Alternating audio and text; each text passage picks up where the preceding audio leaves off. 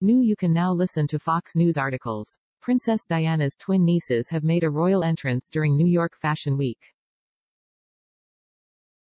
On Tuesday, Lady Amelia and Lady Eliza Spencer attended Michael Kors' fall-winter ready-to-wear runway show.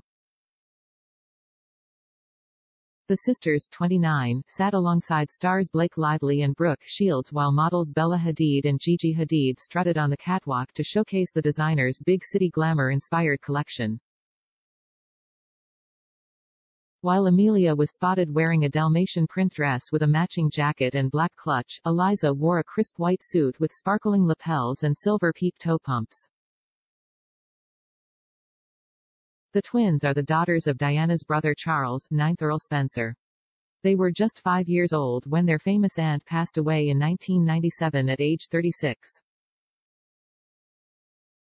The sisters grew up in South Africa but spent significant time in the UK after their parents split and Charles moved back to Althorp, the family's estate. Their parents were married from 1989 until 1997. Back in March 2021, the women described how Diana left a lasting mark on them. "We always just knew her as our aunt," Eliza told Tatler magazine. "Growing up in South Africa, I really had very little idea of how significant she was in the world until I was much older." Eliza described Diana as incredibly warm, maternal and loving. "She always made an effort to connect with us as children and had a talent for reading children's hearts," she added. And the mother of Princes William and Harry was protective of her nieces.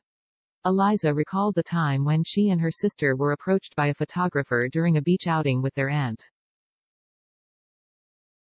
"Obviously it could have been quite terrifying for us, being so young and not understanding what was happening," Eliza explained. "But she turned it into a game of who could get us back to the car first.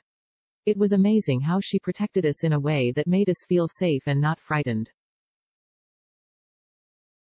We had no idea what she was doing at the time. As a child, I realized the enormity of the loss for my father and family," Eliza continued.